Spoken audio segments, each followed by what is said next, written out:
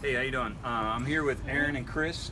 They just completed their triathlon this weekend, so I wanted to talk to them a little bit about their training and what they did leading up to their race. And you guys how'd you do in the race? Good, I got 6th in my age group. 6th in their age group and 18th in mine. 18th in their age group. And you guys obviously were training really hard for this. You were out biking every day and swimming every day, right? No, we biked and swam about 3 times, and the rest was all Sarge Fitness training. So all you did for a triathlon was come to this class and do basically nothing else.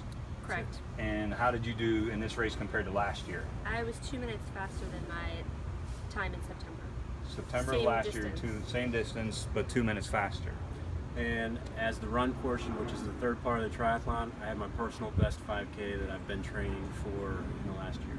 Outstanding. And how big was this race? Like 15, 20 people? 320 people. 320 people. Outstanding. So what is it about the class that you think helped you with your overall race results?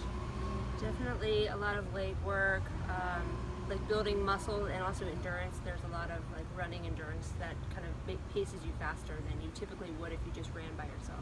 Sure. A triathlon trains for all your body, and so does Sergeant's Fitness. I come here and train every part of my body. Cool. Any other comments, thoughts?